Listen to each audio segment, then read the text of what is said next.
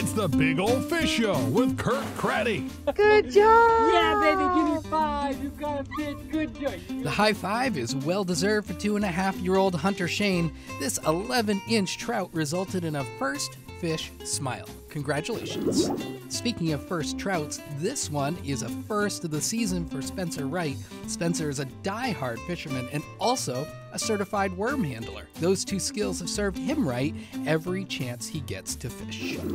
Another first fish of the season for 10-year-old Caitlin Cook. Like Spencer, fishing is her passion, and she's also very, very patient. It took 3 hours to catch this bass from Panther Pond. I'd say that's time well spent.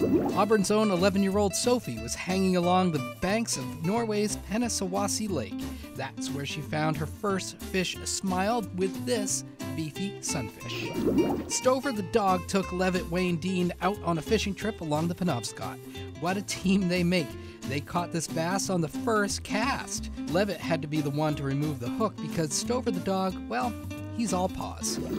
Jackson Zayak is full of secrets. Want to know where he caught this bass? Nope. Want to know what his secret weapon is? Also, nope.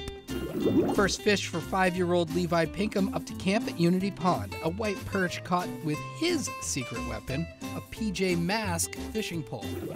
While Levi's older brother Liam caught his with a Paw Patrol pole.